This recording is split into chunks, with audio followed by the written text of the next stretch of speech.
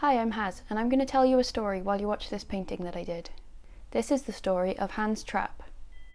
Hans Trapp is a French legend, but I'm going to say it in English, because unless it can be summed up with "Quelle est la date de ton anniversaire," my knowledge won't cover it. A long time ago, in rural France, there was a man named Hans. He was a horrible person. He was vain, and he was rich but not generous, and he'd laugh at other people's misery. Just cruel and an all-round bad guy. Duh. In his spare time, Hans liked to worship the devil, and it's thought that he accrued all his wealth by practicing dark magic and making deals with demons.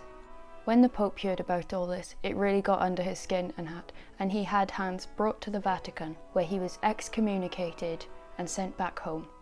But when he got there, Hans found that his home had been repossessed and his money was all gone. But not only was he now poor, but he was no longer welcomed by all the villagers. They were like, "Get out of here, and if you can't get on with a pope, it's a nope." And they sent him off to live in the woods in Germany. Penniless and exiled, Hans sunk into his anger. He was consumed by it, and all he could think of was his eventual revenge on the villagers for casting him out.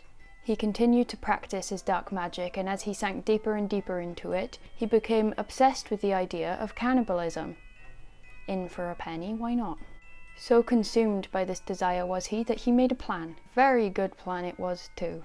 He decided that he had to dress up as a scarecrow, go and stand in the field neighbouring the woods and wait for one of the villagers to walk past, and he'd take them and he'd eat them. So he dressed as a scarecrow and he went and stood in the field, and a very young shepherd boy came wandering by, so Hans stabbed him with a sharp stick, took him back to his lair and started to cook the boy. Presumably he was like super excited right now. He's got a victim full of flesh that he was about to eat. He's cooking on the fire, but as soon as it came down to it, Hans had his plate of boy.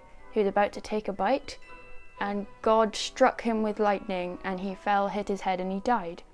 But that's not where Hans Trapp's story ends. To this day, parents in France warn their children, if they're naughty throughout the year and if they're wandering around being bad, the spirit of Hans Trapp will grab them, take them into the forest, and they'll never be seen again. So happy holidays! Thank you for watching. If you enjoyed, please consider leaving a like, and if you want to see more stuff like this, follow my Instagram and sub to my YouTube, both of which are HasJohnArt, because I'm not original when I name my accounts.